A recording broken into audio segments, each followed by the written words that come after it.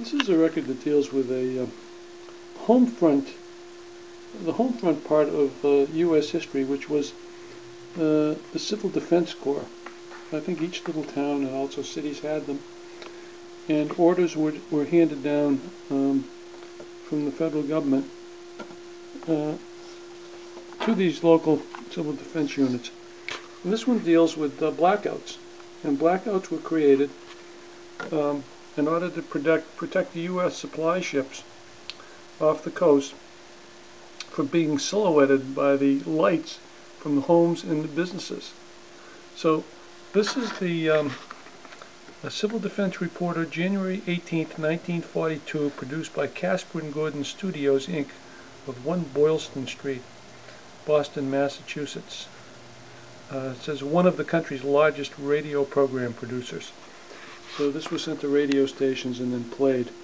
So I thought it'd be interesting to play this and hear what the blackout restrictions were during 1942 at the height of World War II. Let's play that. Part of U.S. World War II history.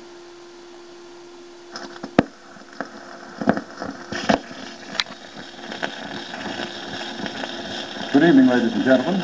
Last week, this reporter informed you of the official air raid rules as issued by your State Committee on Public Safety and also made mention of blackouts. Inasmuch as the subject of blackouts is of major concern to Massachusetts citizens, we should be aware of the fact that there are regulations now in effect. Some that you should know are: 1. The signal for a blackout shall be the air raid alarm or the extinguishment of the street lights, whichever occurs first. The all-clear signal shall be the signal to the end of the blackout. 2. Upon the signal for a blackout, or at sunset, if that occurs during an air raid alarm, the occupants of all premises or parts of premises, public and private, shall extinguish all lights or darken the premises so that no light is visible from the outside. 3. The managers, superintendents, or persons in control of hotels, apartments, office buildings, and all other places of multiple occupancy and use shall extinguish all the lights, whether in public places or in tenants' rooms, on the signal for a blackout. 4. Lights may be left on in rooms which have previously been equipped for use during a blackout in such manner that no light whatsoever shall be visible from the outside.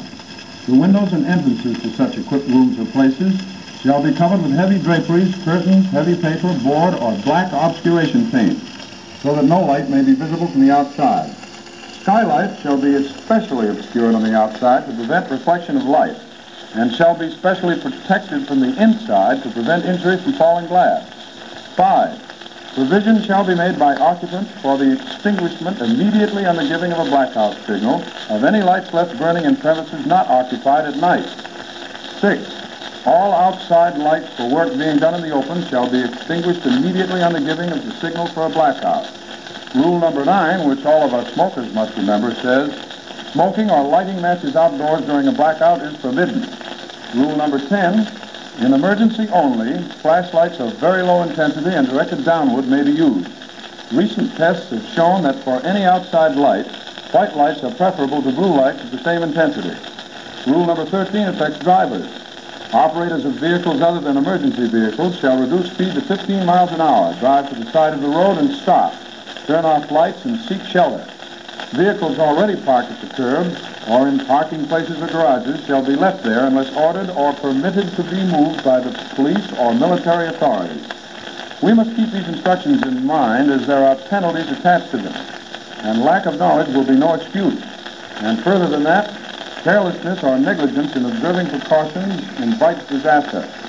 It is possible that enemy air raids by night may require emergency blackouts at any time. While such raids may well be of short duration, it is of great importance that as complete a blackout as possible be put into effect immediately.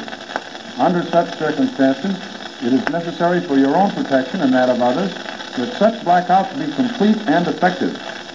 You know, most of the instructions that you and I get are concerning material preparations, such as preparing for blackouts, fires, and so forth. But there is an even more important phase of defense. It is our own thinking and our own attitude. We must live up to every regulation that the government makes. For instance, the restriction of certain articles we have been used to buying, such as tires, and soon other articles, maybe even foodstuffs and types of clothing. Somebody may come along to you and say, you know, I know a friend who has what you want. He put some away. Do not become a party to any such deal, and explain to the person who thinks he is doing you a favor by offering you these things that he is practically asking you to defeat your own America by going against its emergency laws. Real Americans would rather walk in below zero temperature than buy a tire when the country says not to buy that tire. Because actual assaults have not yet reached most of us, it is sometimes hard to realize that we are at war. Our enemies know this and are counting on careless thinking on our part to help them beat us. Such chiseling, as I have mentioned, is just like cheating yourself at solitaire. Only in this case, you are hurting the whole victory effort. Well, this is your civilian defense reporter who will be back on this station at the same time next week, and who respectfully submits, without one doubt, that real, honest American thinking and true, earnest American effort are going to win this war. Incidentally, this reporter will answer the questions you have sent in on the next Saturday's United We Stand program on station WEEI, Saturday afternoon. All right, pretty interesting. There's a civilian reporter, a civil defense reporter, talking about blackout restrictions during January of 1942 and what restrictions would be in place. And also talking a little bit towards the end of the record about the black market of certain products that were restricted because they were more valuable to the overseas war effort than they were to civilians. So I hope you enjoyed that, didn't find it too boring, and it is part of World War II home front history going back 71 years.